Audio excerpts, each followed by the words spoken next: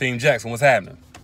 So y'all keep asking me, man, to explain why a dude will look at you, maybe even stare at you, but not make a move. And I'm going to tell you why. Because a lot of y'all are under the misconception that it has something to do with fear. It's because he's scared. That's not true. You know, even if we're talking about a decent dude, a good guy with plenty of heart and confidence, it ain't because of fear. Now, if you're talking about the absolute worst of guys, then yeah, that may be one of them. And even then, I think there are other reasons that may come before that. Like, you know, he's married or he's taken, so he can look but not touch. So he's just going to admire from a distance, you know, because he's trying to halfway at least respect his relationship, which is a cool thing to do. Or because he's one of those creeps, one of those straight up weirdos, the type that will smell your hair and want to smell your panties and print pictures of you from Instagram out and put them on his mirror and do things to himself because of, like, he could be one of those. Or he could be a part of this new flock of guys, this new generation of guys that says, you know what? I want a woman to come and chase me. A woman should be trying to court me and pursue me. Because in his mind, a woman gets hollered at like 10 to 15 times a day. So if you get an eye full of him and you just can't stay in your seat, you just must come and say something.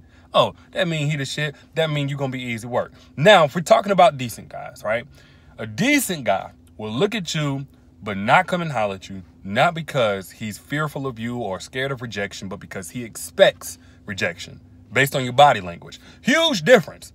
Because in the mind of the average man, right, he's looking at the situation, he sees a girl that he thinks is attractive, a woman or whatever, and he says to himself, I'm aware sometimes they don't want to be bothered. I'm aware that she could be having a bad day or that she could just be taken. So let me make sure I can verify that I'm on her radar. And once I do, once we make that eye contact, I'll go based on her body language.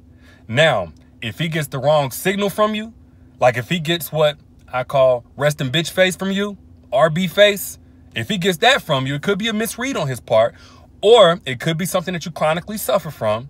He ain't gonna make no move.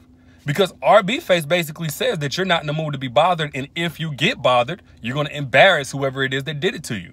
Because women with RB face don't tend to reject people quietly and silently. They tend to make everybody around them aware that they did not feel like hearing from your ass and you should have known better. Now, like I said, some women suffer from this chronically. You just have it. And then sometimes it's situational. Like it may be just that time of your day. It may be because of that time of the month. It may be because you was on Twitter or Instagram and you're a barb and Cardi B done said some more shit. Or you looked in your email and Navient is thanking you for that automatic payment on your student loans when you didn't really want to make that automatic payment. They took it from your ass. It could be for a number of reasons. However you want to put it. If a dude look at you, right, he make eye contact with you. And then what he gets back from you is, he's not coming to holler at you, man. He's not going to do it. Or if he looks at you, he makes eye contact and he gets to, he's not going to come and holler at you. That's just what it is. It's not fear. It's a, you know what? Let me not waste both our times. I'm going about my day. She's still fine because you rejected him to stop you from being sexy as hell.